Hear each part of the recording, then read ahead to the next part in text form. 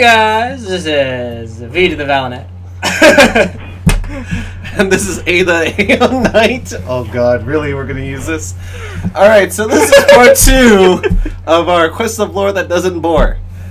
So we're continuing on from our last spot, which is we just defeated Marshal Redpath and his rebellious Forsaken.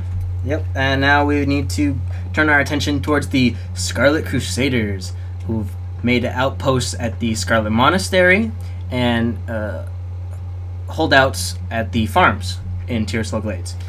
Your goal is to kill their leaders by revealing their names, or revealing the names of their leaders and killing them will help you kill more Scarlet Crusaders. Alright, so... something like that. Something to that effect. Basically, you're killing people. Alright. Yeah, you're killing humans. This is the first time you actually kill a living thing, besides the spiders, because they don't count. They're evil. All spiders must die. All spiders must die. Even Charlotte. And her web. Alright, so killing humans, we gotta kill the farmers. Why? Because they're potentially agents of the Alliance, even though the Scarlet Crusade is not currently aligned with the Alliance. Yeah, they're their own faction. They're their own faction. They just want to smite the undead. Yep. That's their whole That's goal. more important than being in the Alliance. Basically, they're taking up Arthas's, I guess, path of vengeance towards the Scourge. Yeah, and Forsaken at this point. So now, I haven't been playing the game as long as you, but was the Scarlet Crusade, the faction and the monastery and all that, was that set up before Arthas became the Lich King? That was set up... Because I know there was Undead and Scourge around before Arthas was Lich King. Yes. Basically what happened is, I'm assuming once Arthas turned, and,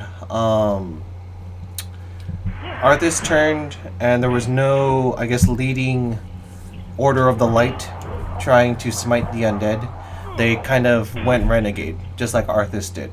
Okay. Yeah, and some of the mobs in there are zealots or zealous. You know, that's their description on their nameplate, which says a bit about the faction that they're so involved in killing the undead that they go off by themselves and practice and, you know, make their own faction. Yeah. So pretty much they've turned their back on the Alliance, turned their back on everyone else that could be potential allies, and trying to solve this problem on their own. Yeah, because, like many... I won't say it. I won't say it. Don't make me go there. Alright, so after killing some farmers, you have to, once again, prove yourself to the Dark Lady and learn the ways of the Forsaken by stealing 10 pumpkins. Because that's what the Horde does. We're criminals. We steal things. Oh, yeah. Because both of us play Horde characters, so we're the Horde. We're not exactly criminals. Not exactly. But if it's against the Alliance, then yes. Murder, rape, and pillage! Alright. So, one of the... Well, the owner of the Calston outpost, homestead, whatever you want to call it, is Cedric Calston. And he's, you know, was a noble in life, and now he's undead, and he doesn't know what to do with himself, because he's going to live forever, basically, and what's he going to do? So he has you go to the northern shore and capture a Murloc, so that he can have one as a pet. And that's the last time you ever see Cedric Calston. So, this proves the point that, yes, there are quests that involve lore, and they're just side quests just for the hell of it. Yep. So this is one of them that's just for the hell of it. I mean, it's XP. You can't knock that. Yeah, and it's a fun mechanic to go and wrangle up a Murloc and then drag him back to town. And then leave him as a pet. For a very lonely man in a room all by himself. Okay, can we not go there? Yeah, let's move on. Okay, let's yeah. You guys get it. All right, so walking around, you see one of the signposts, and there's a saddle on it. which I don't know if many of you guys have seen this saddle, but there's a saddle there. And it points to a farm, because, hey, you need saddles for horses to plow and, you know, take care of all the other farmly things. And these farms provide for the Scarlet Crusade and the monastery. This is where you steal the pumpkins from. You need to kill the adjacent Scarlet Warriors who are protecting said farm. Yeah, so you're stealing, you're pillaging, and you're killing. All you're missing is the raping. Okay, let's not go there. Yep, we already better skip that. So as you kill the Scarlet Warriors, you find a letter, and it talks about a undead prisoner they have captured that they are going to execute. So, as an undead, what are you going to do? You're going to save them. You're going to rescue them. It's very Star Wars-esque. Oh, there's someone in trouble. Let's go save them. I'm here to rescue you. It turns out this prisoner is Lillian Voss, who is a high priest. Well, actually, she's the daughter of High Priest Voss. High Priest Voss was actually one of the main leaders of the Scarlet Crusade. Yep. All right. Well, moving on. So you're gonna rescue her. You go back to town and tell the town guard captain that this is going on. You also need to now handle because you know multiple things happening at the same time give you different parts of the lore. You have to handle the Scourge because they're invading too. All right. So the Scourge is invading from the north. There's the human infestation from the south, and we need to test pumpkin bombs. Because Cinderella ain't coming home tonight. Yeah. We're gonna test our new plague out, and just kind of make Sylvanas happy. Yes. So she doesn't suck the life out of Now, whatever's left. For those of you who don't know the lore, the plague was spread through wheat. Yep, the farmlands. And now, since this area is kind of barren, and only certain lands now are farmlands, but they're not necessarily the most populated, what Sylvanas is trying to do is figure out a way of spreading more of this plague so they can create more Forsaken. Yeah, like a delivery method. Yes. Like a smoke bomb or something, but with plague. Yeah, but you would think maybe pies would be a lot easier. I don't know, dwarves like pie. I like pie. Heyo. Anyway. Alright, so at the town there, the Master Holland in Brill had asked Gordo, who's in the town, to find someone to help him. He says to gather 3 gloom weeds, alright, and bring them back so that he can use them for his alchemy to create his own plague. So, you know, you go to Brill and give him the 3 gloom weed and go, alright, you know, here's your stuff. Do whatever you do with your potions and your bottles and your bubblies. Your bubblies. Yeah. Get to cracking. So you eventually go talk to the head of the town, the mayor, or the magistrate Severin. I like the fact that they still hold their titles, even though it just doesn't mean a thing when you're undead.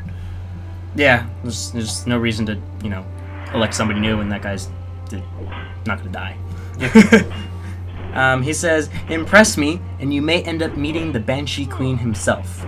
Herself? Herself. I was thinking about magistrate. I don't know about you, but I'd be thinking about a chick, not a dude. Alright. Well, he was the one talking! So he sends you on he gives you 2 quests. One leads you down towards the Western Plaguelands, a recon mission, scout out the Scourge that are getting past the Bulwark, which at this point we're skipping. And the other quest is to talk to the town guard, help out around here, and says to kill the captain of the local Scarlet Outpost tower and take out his henchmen and stuff. Just kind of cleanse the area of the human infestation. Alright, well, the Death Guard, the town guard we said before, they need supplies so that they can fight the Scourge. So he sends you on a mission to the Undercity with a supply order. And this quest basically teaches you how to use the flight paths, which, if it's your first character ever, is pretty useful. For those of us that are, veterans or, just kind of used to the game, it's kind of boring, but easy XP. Really annoying. So then you just have to sit there and wait. There's nothing you can do. Oh no, every time I do this one, I just go grab a drink while I'm flying back and forth. Yeah, it's pretty easy. One of those ones you just walk away. Your end point of the flight is very safe. You don't have to worry about being ganked or anything, even on PvP servers. So Sylvanas wants a new plague, and she asks everyone to make her a new plague. So this guy in Brill says, I think I can do it, but I need Darkhound blood, and that will make us the plague. So you go out and kill some hounds. Yeah. That's basically it. Another kill quest. But there's a little surprising twist to this kill quest. As you're killing a hound, you get surprised by a Worgen rogue. Yep. You would think he would have killed you before you killed the hound, but, considering you're killing something like itself. Yeah, it was more important to him to sneak up on you and then talk to you instead of sneaking up on you and backstabbing you. Silly rogues. Because, rogues like to do it from behind. Yeah, everything, even talking. So, basically, this Worgen rogue surprises you and says that the Forsaken will pay for what they've done. Which was put the plague out so much in the land that all the Gilneans had to retreat behind the wall.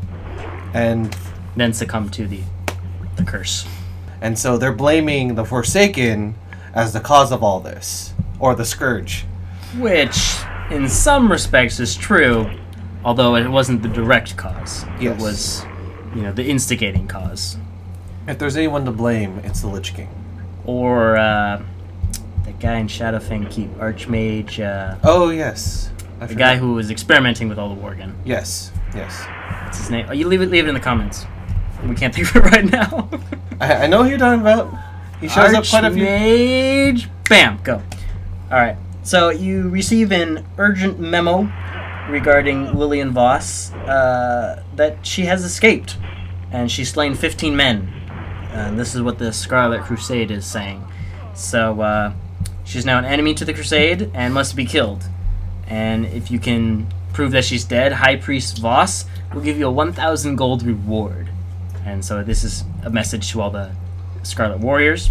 And you go back to town, and you don't think that anyone there is going to give you 1,000 gold for killing an undead. But it makes you think, why would someone put a kill order on one random undead? Well, no, this is High Priest Voss. He's putting a kill order out on his daughter. Yeah, most players wouldn't make the connection, or most Scarlet Warriors wouldn't even make the connection. So because they don't know her name. Yes. But, see, the thing is, right now, what the Scarlet Crusade is trying to preserve is their hierarchy of order. High Priest Voss is a High Priest. He's one of the leaders. And if they find out that one of his buddies, High Inquisitor Fairbanks, is undead, there's going to be dissension among the ranks. Yep. They're going to be like, wait, we're trying to kill undead and we're being led by undead? I'm so confused! So, we're going to leave it here for now. Yep. Leave you think about that.